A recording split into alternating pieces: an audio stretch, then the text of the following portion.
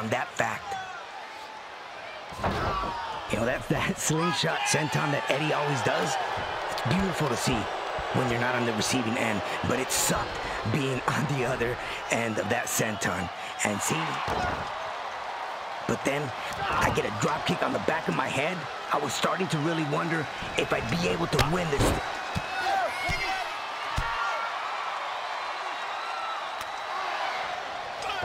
Incredible ring awareness.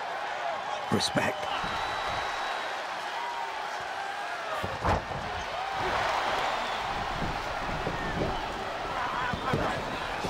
You know, I've always said that it was always very cool. I take this back to Halloween Havoc.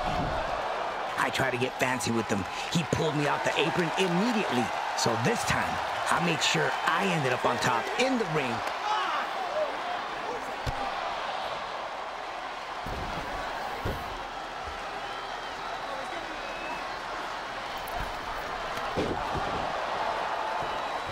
But again, always Eddie, he knew and had incredible ring awareness. Another backbreaker. I was really wondering if this was just not gonna be my night.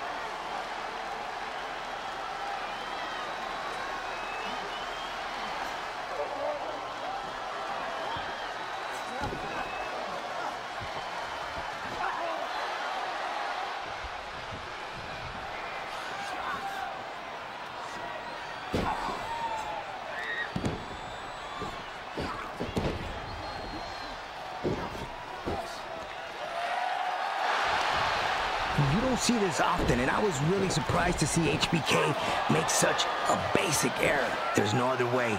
If that 619 connects, I'm thinking to myself, it's over.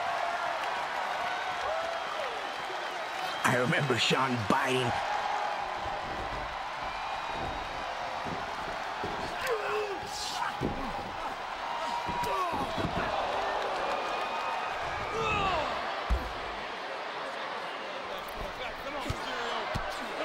I have to admit, I enjoyed it.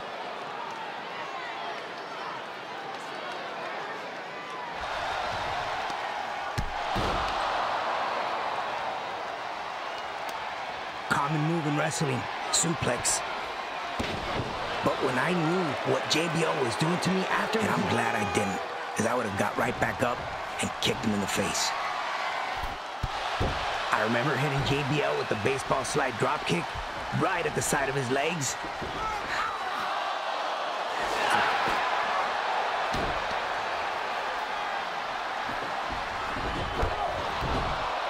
And Kane already had me in big trouble. Anytime he hits you, takes you out.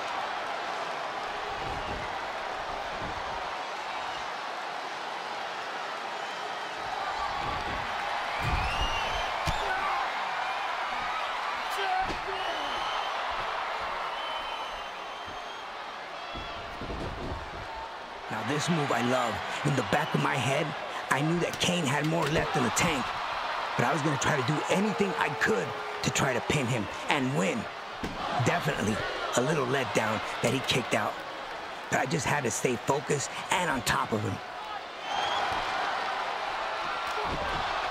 I always liked everything I could to hook him and put him into the stairs with the drop toe hold.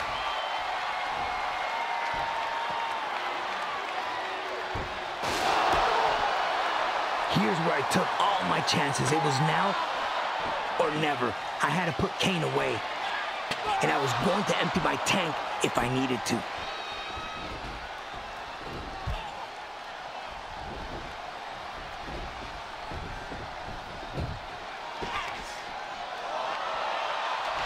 Stuck the bat that I could sprint with him. No problem. I'm defending my championship, you know? That meant some more high-risk lucha libre too.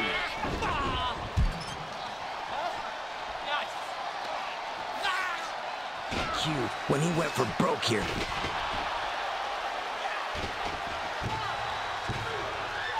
But he also showed his experience when he let me regroup right next to him while this was all going down, and he was throwing his tantrum. Can't do that when you're against me. I knew Batista's game plan from the get-go was gonna be to manhandle me. So I just same effect. It definitely did the trick.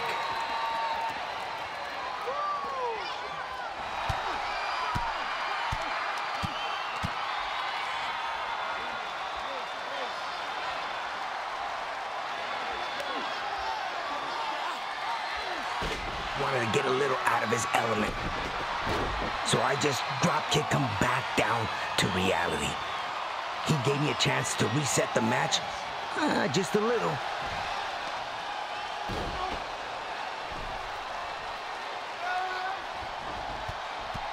I was going out on my sword, you know? If I had any breath left,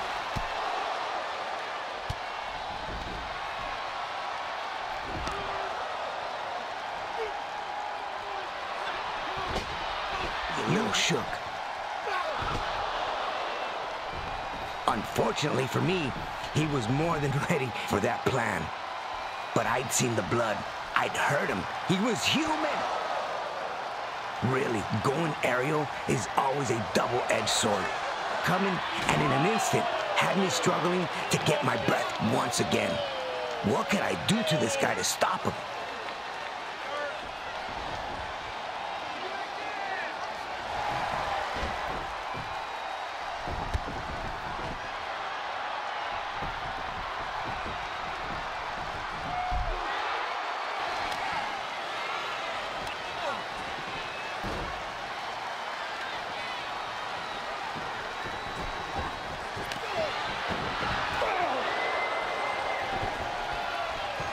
Maybe I had come in taking Miz a little lightly. But I can tell you, after I kicked out here, I understood that I was going to be in it.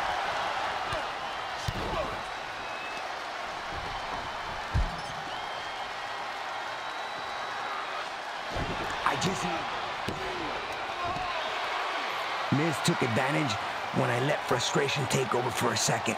And that DDT that he hit me with had me seeing stars.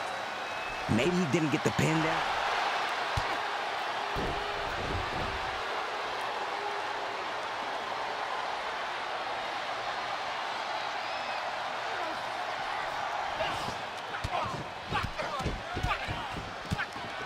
Joe thought he could just do whatever he wanted of me.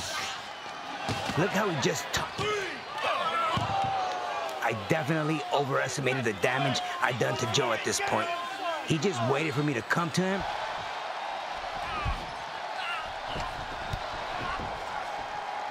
Had to get creative if I was going to win over Joe. Never had someone just block the 619 before like that. Joe's lethal, and I had to act fast. Precision beats power, correct? Placed the boot perfectly and got myself a little time. From the second he grabbed me, I knew right away that he was here to make a statement. He brought, as I ran and I go to hit it, he pulled out and then just rolled me up. 1, 2, kick out. I was like, wow, okay. I knew at the beginning of this that he was gonna bring a fight, but he really brought the fight.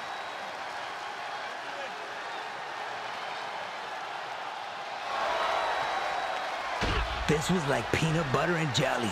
I hit the senton, and right after that, it's not backing down from anything. And that Rana, man, I don't remember even being knocked out so hard off a Rana. Normally it's me giving them, not taking them. I still had the fight within me. Kicked out at 2, but I had to stay sharp if I wanted to leave with my hand raised. Now this match had been non-stop back and forth action, and I knew we were both getting a little tired in there. Honestly, I was, and I thought he was as well. So we obviously want to get our payback here, but I definitely had a moment where it just hit me. I'm teaming up with my son. We're doing a double team combination in the middle of that ring.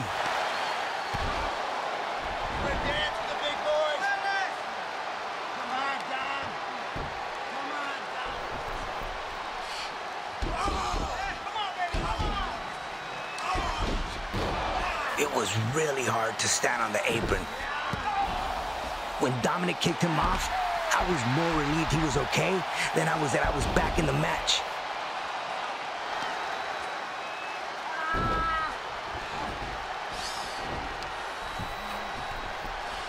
Kick him in the head.